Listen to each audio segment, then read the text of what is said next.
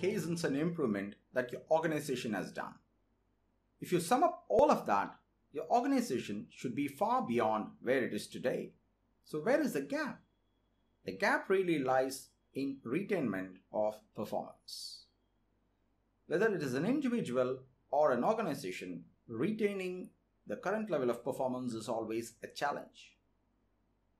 In lean management, that is called as daily work management. There are structured tools and approaches in lean to make sure that you sustain or retain the current level of performance.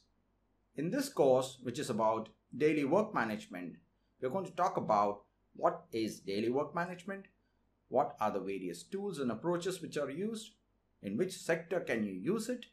We're going to cut beyond all this and we're going to take an example and we're going to apply that, and at the end of the course, you're going to do a project which will give you hands-on experience on how to create daily work management for your organization or for yourself.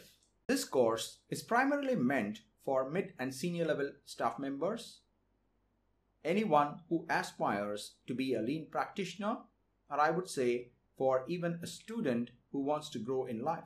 Usually, lean is synonymous with manufacturing. But in this course, I have made sure that I'm going to take examples from industries and sectors such as IT.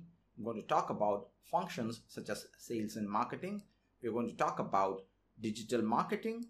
So we're going to use a variety of unconventional areas where the daily work management can be applied.